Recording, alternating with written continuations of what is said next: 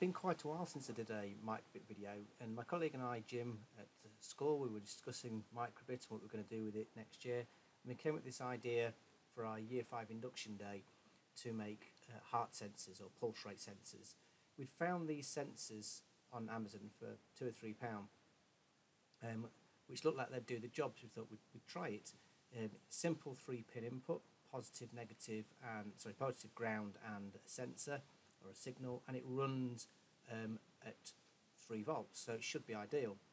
When I got one and tried it, the first problem I had was you couldn't power it directly from the Microbit. It needed 3.3 volts and you just weren't getting it from the Microbit. So I've run mine from the Microbit power supply while I power the board from USB. If you look at the picture, you can see how I've wired it up. I've got the power supply going into the sensor, and I'm running pin 2 to the analog port.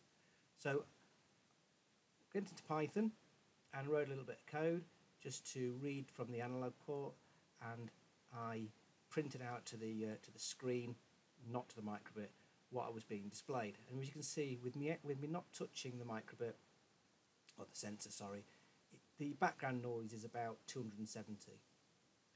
When I touch the Microbit to get a pulse reading, you can see that that reading goes up. Now, I've not done it particularly accurately, but if you notice, about every pulse is around about 600, and the other ones are probably smaller readings as it's dropping back down again. So what I've done is I've taken the reading, and if that reading is above 600 as a rough idea, I then display the large heart, quick pause, small heart, quick pause, anything else, I display a blank screen.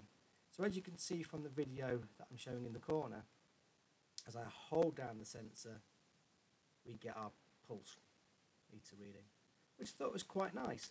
So for £3, you can do a really nice, and you could make it fairly accurate, pulse meter reader.